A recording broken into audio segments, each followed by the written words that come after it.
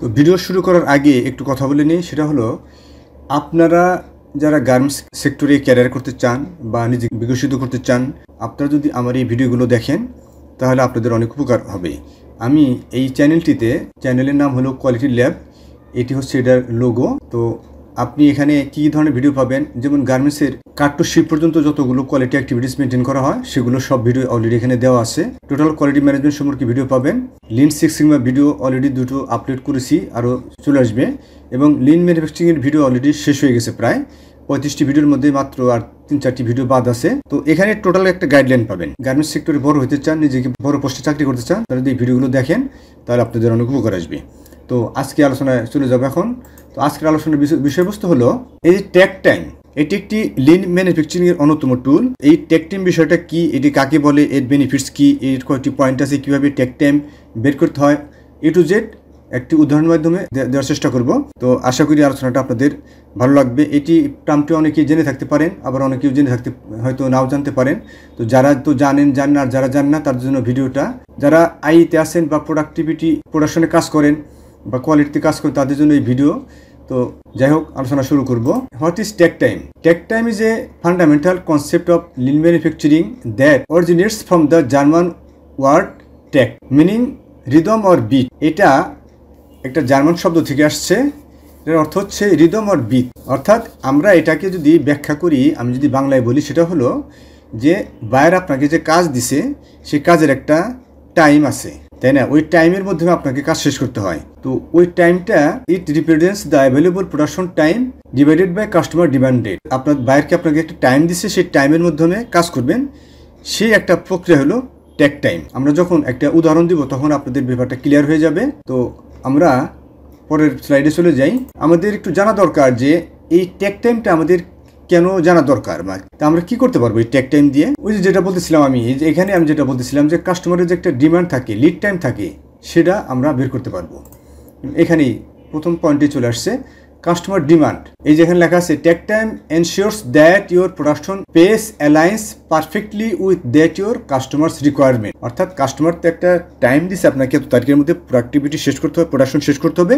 আমরা এইটা জানতে পারি, এটা যদি ইউজ করি তাহলে আমরা কাস্টমারের ডিমান্ড অনুযায়ী আমরা প্রোডাকশনটা করতে পারি। তারপর কি করতে পারি, ব্যালেন্সড ওয়ার্কফ্লোস।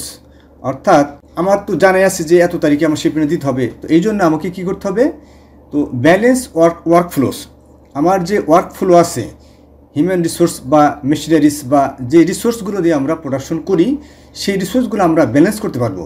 কেন প্রোডাক্টিভিটি হচ্ছে না, কোথায় বাধা বিপত্তি আছে, কী ধরনের প্রবলেম, কোথায় কী আছে, তখন আমাদেরকে ওগুলো নিয়ে কাজ করতে হয়। তারপর আর কি করতে পারবো, রিসোর্স অ্যালোকেশন। আমরা যদি ট্যাক্ট টাইম ব্যবহার করি তাহলে আমরা কি করতে পারবো, রিসোর্স অ্যালোকেশন। অর্থাৎ যেটা একটু আগে বলতেছিলাম যে কেন প্রোডাক্টিভিটি হচ্ছে না, আমরা তো রিসোর্স দিয়ে কাজ করি, কোন রিসোর্স কোথায় কীভাবে অ্যাপ্লাই করতে হবে সেগুলো আমরা জানতে পারি, বা আমাদের রিসোর্স প্রতিনিয়ত অ্যালোকেট করতে হয়।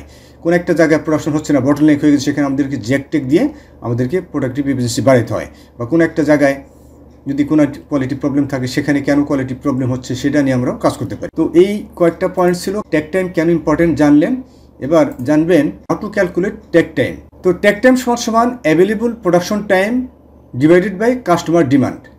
এখানে একটা উদাহরণ হচ্ছে, let's say you work in a factory that operates for 8 hours a day. আপনি একটি কোম্পানিতে চাকরি করেন, সেখানে 8 ঘন্টা কাজ হয়, দিনে 8 ঘন্টা কাজ হয়। তো 8 ঘন্টাকে আমরা যদি 60 দিয়ে ভাগ দিই তাহলে 480 মিনিট হয়। And the customer demand for a specific product 240 unit per day. এবং কাস্টমারের ডিমান্ডটা কি, যে ওই 8 ঘন্টায় একদিনে আপনাকে কি করতে হবে, 240 ইউনিট প্রোডাকশন করতে হবে। তো আমরা এই সূত্র অনুযায়ী যদি আমরা এই এক্সাম্পলটা বের করি তাহলে কি দাঁড়ায়, ট্যাক্ট টাইম কি 480 মিনিট, অর্থাৎ আমার একদিনে 8 ঘন্টায় 80 মিনিট। তো এটার আমার বায়ার টার্গেট দিচ্ছে আমাকে 240 ইউনিট করে পার ডে করতে হবে। তো 480 ডিভাইডেড বাই 240, তাহলে কি হয়, 240 ইউনিট, তাহলে 2 মিনিটস পার ইউনিট। অর্থাৎ কি দাঁড়াইলো, প্রতি 2 মিনিটে একটি করে ইউনিট করতে হবে। অর্থাৎ একটি করে ইউনিট 2 মিনিটের মধ্যে একটি করে ইউনিট করতে হবে। আমি যদি একটি করে ইউনিট 2 মিনিটের বেশি সময় নিয়ে করি তাহলে আমি বায়ারকে সময় মতো শিপমেন্ট দিতে পারবো না। এটাই হলো ট্যাক্ট টাইমের আসল কাহিনী, রহস্য। এর থেকে সহজভাবে মনে হয় ব্যাখ্যা করার আর হতে পারে না। তো এরপর থেকে মনে হয় যে আপনারা ট্যাক্ট টাইম বিষয়টা কীভাবে এটা বের করতে হয় একটু উদাহরণের মাধ্যমে বোঝার দেওয়ার চেষ্টা করেছি। মনে হয় আপনারা বুঝতে পেরেছেন। যাই হোক, তো আমরা আলোচনার একেবারে শেষ পর্যায়ে চলে আসছি। আমরা এই ট্যাক্ট টাইম ব্যবহার করে আমরা কিন্তু এই ট্যাক্ট টাইম ব্যবহার করে আমরা কী করতে পারবো, এই যে আমরা প্রোডাকশন প্ল্যানিং তৈরি করতে পারবো, কাস্টমারের যে ডিমান্ড সে অনুযায়ী আমরা কাজ করতে পারবো। তারপরে আমাদের কোনো প্রসেস অ্যালোকেশন প্রবলেম থাকলে সেটাও আমরা ঠিক করতে পারবো। যাবতীয় বিষয় আমরা প্রোডাক্টিভিটি এফিসিয়েন্সি বাড়ানোর জন্য যা যা করা দরকার সবই আমরা এই ট্যাক্ট টাইমের মাধ্যমে করতে পারবো। তো আশা করি বিষয়টা বুঝে গেছেন যে আসলে ট্যাক্ট টাইম কী, এর উদ্দেশ্য লক্ষ্য কী, কীভাবে ট্যাক্ট টাইম বের করতে হয়, একটা উদাহরণের মাধ্যমে বোঝানোর চেষ্টা করেছি।